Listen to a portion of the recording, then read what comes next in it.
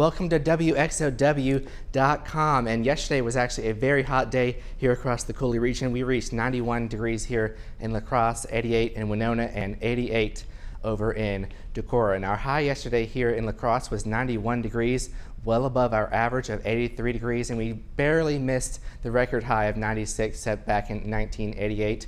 Our low was 69 degrees, above our average low of 61 degrees. So definitely a summer-like day we had yesterday, but today we're actually going to be a little bit cooler into the low to mid 80s. 84 here in La Crosse, 83 in Winona, 83 as well in Arcadia, and 83 down in Decorah. So looking at our temperature trends, we're going to be cooling down drastically. Check out Monday, 70 degrees for a high, so that's going to feel very refreshing here. Even the lows are in the 40s, so definitely going to be a very cool one on your Monday, but then we do trend back up to the middle to upper 80s by later next week. For today, mostly sunny skies, but then we are looking at some possible thunderstorms that will be likely on your Sunday with highs in the 80s. But for today, sunshine all around with temperatures reaching the upper 80s by 3 o'clock this afternoon. Futurecast showing clear conditions remaining this Saturday, but then we're going to be seeing some moisture pulling in from our southwest, but then we have this very strong line of thunderstorms for Sunday evening.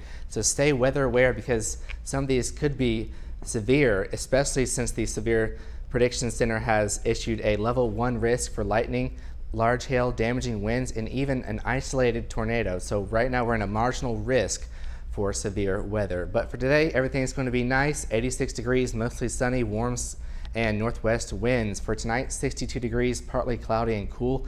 East winds at 5 to 10. For tomorrow, thunderstorms are likely, 82 degrees, but it's going to be a warm one, and south-southeast winds at 10 to 15. For your 7-day forecast, we do have the thunderstorms likely on your Father's Day, so if you have any plans, I would stay indoors if possible because some of those could be on the strong side. But then on Monday, we have the big cool down in store with temperatures nearing 70 degrees. The 70s continue on Tuesday, but then we do wrap up the week with 80s and slight chances of thunderstorms.